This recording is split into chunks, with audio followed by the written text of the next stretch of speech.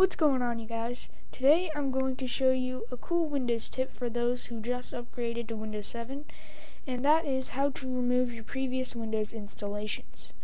Now this is only if you chose a custom installation. You might have this and you might not have this. You'll have a Windows.old folder in your C drive. Now this will show you how to remove it. So what you want to do is go to your Start button by coming down to the bottom left and clicking on the Start button.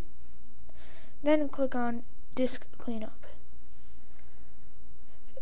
Then it will ask you the drive you want to clean up and press OK.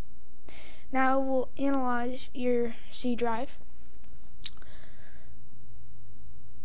and we can just wait for this to do its thing.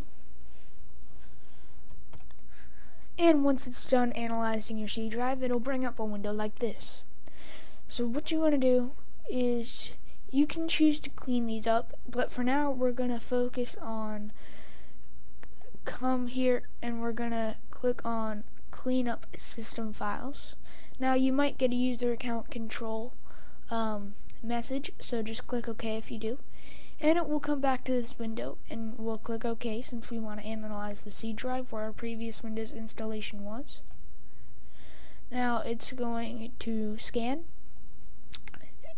and we will wait for that to load as well. Hold on.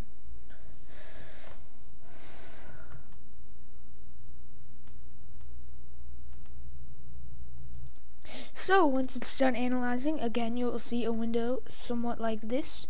So what you want to do is check previous Windows installations, and as you can see that's taking up 34.7 gigabytes on my hard drive.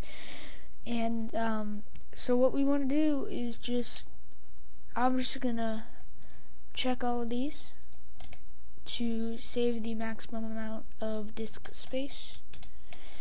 And once that happens, once you click OK, it will permanently delete this, and you cannot recover any of the files that were on your previous Windows installation in the Windows.old file. So go ahead and press OK, and we're gonna click on Delete Files.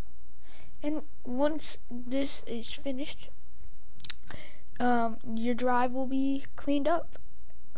So thanks for watching this video. If you liked it, please rate it up below, and if you're feeling great, subscribe please, because it sort of helps.